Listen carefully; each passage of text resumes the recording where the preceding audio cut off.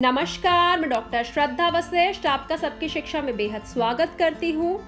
शिक्षा के क्षेत्र में हो रहे अच्छे कार्यों की जानकारी मैं सबकी शिक्षा के माध्यम से हमेशा देते आई हूँ।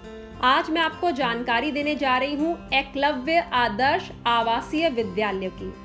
लेकिन उससे पहले मैं आप सभी से अपील करना चाहूँगी कि मेरे हौसले को बढ़ाने के लिए इस वीडियो को लाइक ज़रूर करिएगा और शिक्षा के क्षेत्र से संबंधित अधिक से अधिक जानकारी प्राप्त करने के लिए सबकी शिक्षा को सब्सक्राइब जरूर करिएगा।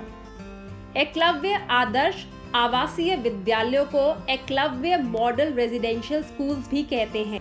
यह स्कूल पूरी तरह से रेजिडेंशियल अर्थात आवासीय है।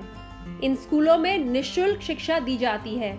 कक्षा 6ठी से 12वीं तक के बच्चे इन स्कूलों में पढ़ सकते हैं। एकलव्य आदर्श आवासीय विद्यालयों की स्थापना एसटी चिल्ड्रन मतलब कि अनुसूचित जनजाति के बच्चों के लिए की गई ताकि वह ग्रामीण और आदिवासी क्षेत्रों में रहते हुए उच्च शिक्षा और रोजगार के मौके प्राप्त कर सके। इन विद्यालयों का मुख्य उद्देश्य सिर्फ स्कूली शिक्षा ही नहीं बल्कि संपूर्ण विकास है। प्रत्येक एकलव्य स्कूल में 6ठी से 12वीं तक के 480 बच्चे पढ़ सकते हैं। दाखिला एंट्रेंस टेस्ट के आधार पर होते हैं। वह सारे बच्चे जो कक्षा 5वीं तक किसी रिकॉग्नाइज्ड स्कूल में पढ़े हैं कक्षा 6ठी के दाखिले के लिए एंट्रेंस टेस्ट दे सकते हैं। कक्षा 6ठी में दाखिले के लिए उम्र 9 से 11 वर्ष के बीच की होनी चाहिए। एंट्रेंस ग्रामीण और आदिवासी क्षेत्रों के प्रतिभावान बच्चों को ध्यान में रखकर तैयार किया जाता है। एकलव्य आदर्श आवासीय स्कूल क्या है, फॉर्म कब निकलेंगे, यह सब जानकारी का बढ़िया तरीके से प्रचार किया जाता है। इसी वजह से इन स्कूलों की जानकारी ज्यादा से ज्यादा लोगों तक पहुंच रही है। सरकार का यह फैसला है कि 2022 तक वह हर ब्लॉक में जहां 50% या कम से कम 20,000 अनुसूचित जनजाति की जनसंख्या होगी, एक एकलव्य स्कूल बनाया जाएगा।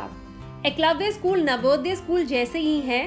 कोशिश की गई है कि स्थानीय कला और संस्कृति को बचाया जाए और विभिन्न खेल और कौशल को ट्रेनिंग की मदद से बढ़ावा दिया जाए। अगर हम 2011 के जनगणना आंकड़ों के आधार पर बात करें तो 564 में से 102 सब डिस्ट्रिक्ट्स में एकलव्य स्कूल खोले जा चुके हैं। 462 नए स्कूल 2022 तक और खोल दिए जाएंगे। तो यह थी एकलव्य आदर्श आवासीय विद्यालय की जानकारी। आपको ये जानकारी कैसे लगी मुझे कमेंट के माध्यम से जरूर बताइएगा। यदि आप एकलव्य आदर्श आवासीय विद्यालयों के बारे में और जानकारी प्राप्त करना चाहते हैं तो नीचे कमेंट बॉक्स में जरूर लिखें कि वह जानकारी क्या है।